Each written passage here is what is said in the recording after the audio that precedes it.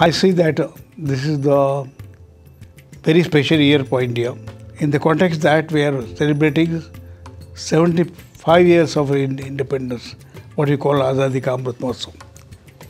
But the great way of celebration is what we can contribute to this progression. But the great challenge remains now is that we have to reach out for education and particularly higher education so that our GR improves, and that calls for opening universities almost in every district of India. It is in this context our Vishwanath Karad is establishing the 5th university, which by itself is a record itself in one's lifetime, creating 5 universities, each in some distinctive form, is a great accomplishment.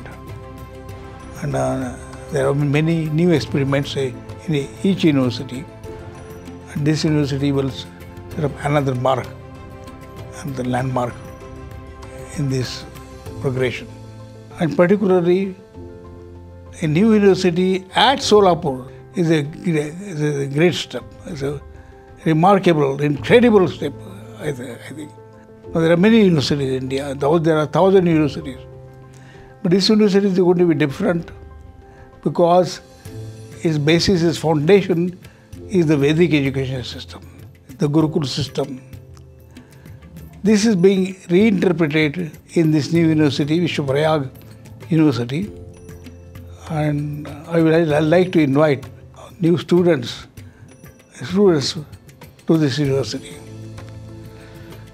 The hallmark of today's education system is that it calls for entirely new kind of education in the context of the new education policy. The new education policy is a liberal education, very liberal education.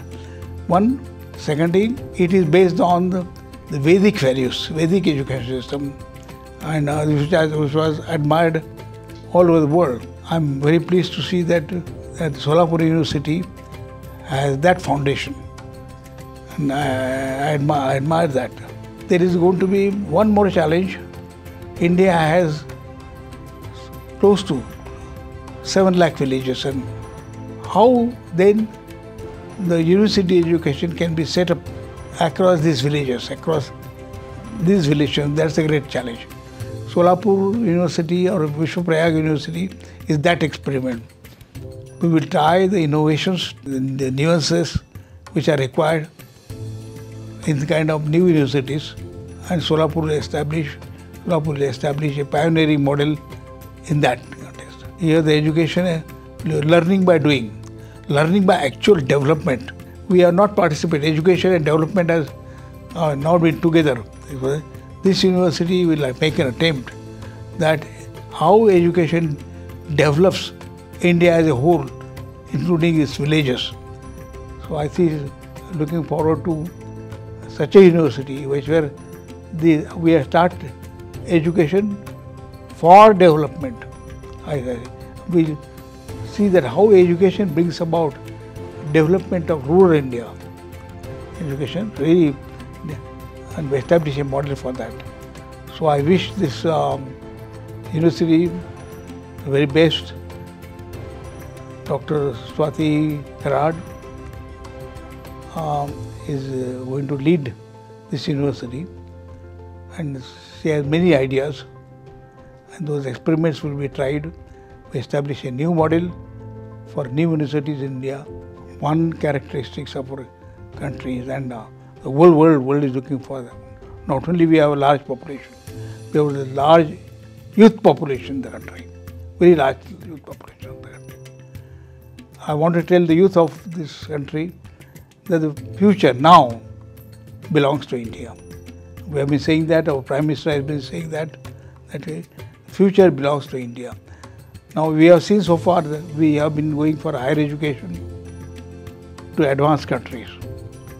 Today India is emerged as the 3rd largest economy of the world, 3rd largest in PPP terms, purchasing power parity terms, and that's why we feel that kind of thing.